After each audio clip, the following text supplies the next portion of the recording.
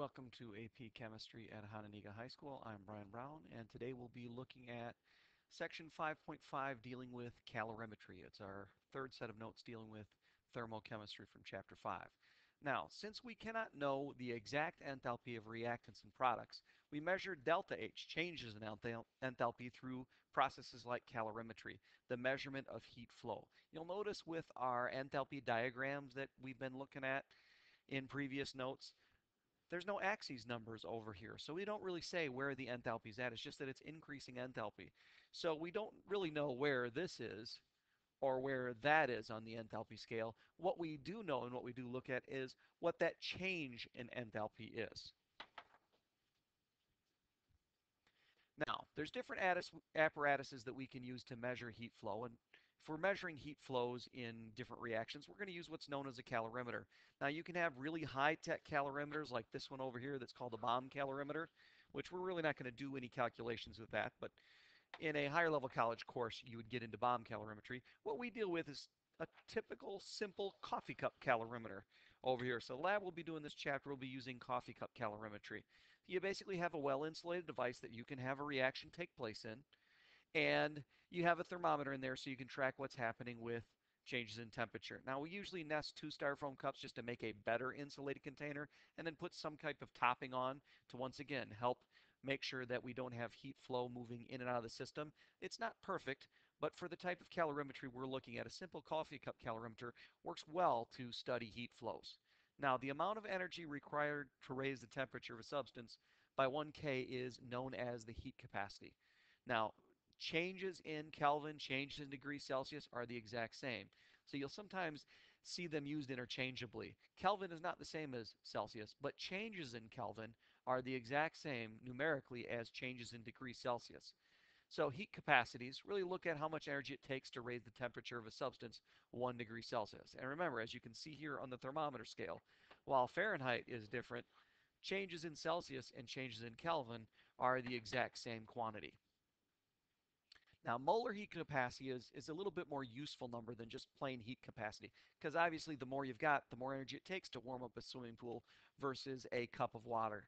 But when you're looking at molar heat capacity, we're leveling the playing field. It's the amount of energy required to raise the temperature of a substance, of 1 mole of a substance, by 1K or 1 degree Celsius. And this would be a characteristic property of different substances. So different elements, different substances are going to have different molar heat capacities, different specific heats, or molar heats, I should say. Specific heat is looking at the amount of energy required to raise the temperature of 1 gram of it, 1K. So really the difference between molar heat and specific heat, molar heat is looking at raising 1 mole of a substance by 1 Kelvin. Specific heat is looking at raising 1 gram of it by 1 Kelvin. And remember, once again, changes in Kelvin excuse me, are the same as changes in degrees Celsius. So sometimes for a specific heat unit here, you'll sometimes see it written as that, and it's used interchangeably. Well, that's because we're talking about changes in Kelvin here. Changes in degrees Celsius and changes in Kelvin are going to be the exact same quantity. Specific heat then is the heat transferred over the mass times the temperature change. If you saw the unit was joules over gram degree Celsius or gram Kelvin, so that pretty much tells you what the equation is going to look like. Now the symbol we use for specific heat is the symbol C. So you may remember this from last year, Q equals mc delta T, a common calorimetry equation. So the mass times the specific heat times the temperature change equals the heat flow. And remember, this can be a positive or negative value depending on when energy is going in or out. So make sure when you're calculating delta T here, like all deltas, it would be final minus initial. So the final temperature, not delta, it would be delta T equals temperature final minus temperature initial. And that establishes sign, whether it's positive or negative, whether energy is going into or out of the system. Couple of specific heat problems that you may be prepared for in notes. How much heat is needed to warm 250 grams of water, which is around 1 cup of water, from 22 degrees Celsius, which is around room temperature, to near its boiling point? Remember, water boils at 100, so 98, very close to its boiling point. Now, the specific heat of water is 4.184 joules per gram Kelvin, or degrees Celsius. And you'll see this value a lot. It's not something you have to memorize, but you'll see it quite a bit because most of the time when we're doing calorimetry stuff, we're looking at things that are happening or taking place in water. So we're measuring the energy of the system by measuring what's happening to the water. Now, the second thing we're going to look at is what would be the molar heat capacity. So we're going to look at how much heat is required to do this, and then we're going to calculate from that molar heat capacity. Now remember, Q equals mc delta T. Now delta T has to be final minus initial. Our final temp was 98, our initial temp was 22, so we get a positive 76 degrees Celsius, which is the same as a positive 76 Kelvin. And it's positive because we had to put heat into the system. We warmed it up, so energy was going into the system, so it should be a positive value. So to calculate number one, first thing we need to do is get our delta T. Now the mass was given, we just have to have it in appropriate units, and we need our specific heat constant, which is given in the problem as joule per gram degree Celsius. So mass in grams is perfectly fine here for a specific heat. So the units here are going to drive the units here and here. But remember, if it says degrees Celsius, don't let that throw you. Changes in Kelvin are the same as changes in degrees Celsius. So we multiply through and round to 2 sig figs. We end up with 7.9 times 10 to the fourth joules. Now, one thing you'll often see with problems is expressing not in joules, which is our SI unit, but in kilojoules. Well, that gives us a more convenient number. So 7.9 times 10 to the 4, that's 7, 9, and 3 zeros after it. So that would just be 79 kilojoules. So going back and forth between joules and kilojoules should be second nature, just like it is between grams and kilograms and milliliters and liters. That's a conversion you'll commonly have to do. So that's how much energy is involved in step one. Now, the next question that you're supposed to answer is, what is the molar heat capacity? Remember, that is the energy per mole. Well, we know how much energy was involved in doing this, and we know how many grams of water that is. So if we want to calculate the molar heat capacity in this particular problem, all we really need to do is take our constant, because this is the specific heat. There's a connection between specific heat and molar heat. Specific heat is energy per gram. So if we change that to an energy per mole, which just involves the molar heat of the substance. Now in this particular case, we're talking about water. So or I should say the molar mass. Since we're talking about water, the molar mass we'd be looking at here, so the gram amount would be 18.0 grams per mole. So we're trying to cancel grams, and grams are on the bottom, so that means mass would go on top, and then when grams cancel, we're left with joules per mole Kelvin. So if you want to go from specific heat to molar heat, all you really have to do is take your specific heat constant and convert grams into moles.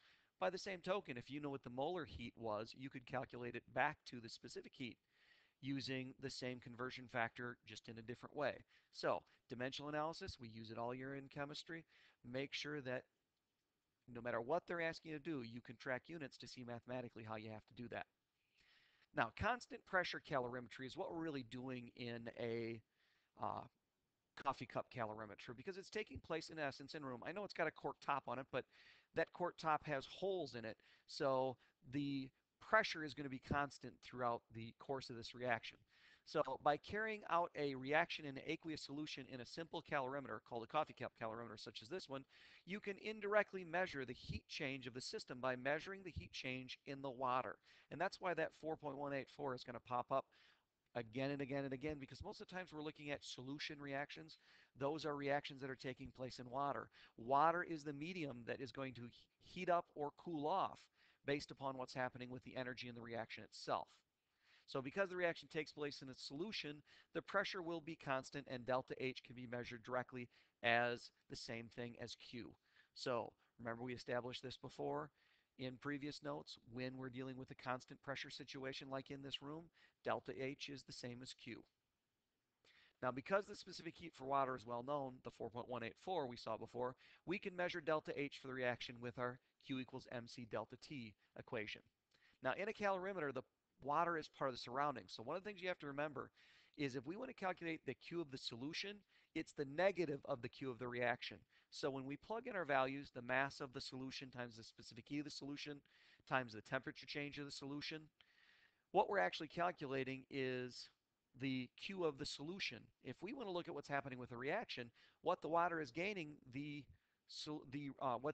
what the solution is gaining, the reaction is losing, and consequently. So remember, the Q that we're going to calculate is the opposite of the Q that we're really looking at. Now, for water solutions, the specific key of the solution is assumed to be the same as water 4.184. That's not a perfect assumption, but it's very, very, very, very, very close to the exact same. So you'll notice in problems, they'll typically say something like, assume the specific key to the solution is the same as the specific key to water. That's all it says is you're going to be using 4.184 a lot. Now, when a student mixes 50.0 milliliters of 1.0 molar HCl and 50 milliliters of 1.0 molar NaOH in a coffee cup calorimeter, the temperature of the resultant solution increases from 21.0 to 27.5 degrees Celsius. Calculate the enthalpy change for the reaction in kilojoules per mole of HCl. It's always really important. What do they want us to calculate the energy in the form of? In this case, they're looking at kilojoules per mole, and they're looking at it from the perspective of HCl. It's another important idea. Assuming the calorimeter loses only a negligible quantity of heat, in other words, we're going to ignore any energy changes that are because we're using a really simple coffee cup calorimeter, the total volume of the solution is going to be 100.0 milliliters. It also specifies that the density of water is 1.0 grams per milliliter. And we're going to assume that these are low concentration water solutions, so the density of the solutions are same as the density of water. And that the specific heat of the solution is 4.184 joules per gram degree Celsius. So they've thrown a lot at us here. Well, first of all, we've got a reaction between HCl and NaOH. Typical acid-base reaction right out of last chapter. So you know your products are going to be salt and water. So start with looking at what's happening in our reaction. Now, we know that the Q is going to equal the M times the C times the delta T of the solution. And what we really want to know is the Q of the reaction, so it's going to be the opposite of that. So start pulling numbers out that are relevant for what we're looking at here. We've got 100.0 milliliters, and we've got a density of 1.0 gram per milliliter. Well, M is mass, so we need to find the mass. And by using the volume of the density in this particular case, we can find out what the mass of the solution is. So remember, our equation is the clue for what we're going to need to do here. So the very first thing we looked at was, well, I need M, so how do I get M? We'll take a look at what's given. We know the total volume is 100.0 milliliters, and they tell us the density of that solution is 1.0 grams per milliliter. Next, we need a C. Well, they give us the C as 4.184 joules per gram degree Celsius. And finally, we need delta T. So that's another thing that we're going to have to calculate here. We went from 21.0 to 27.5, final minus initial.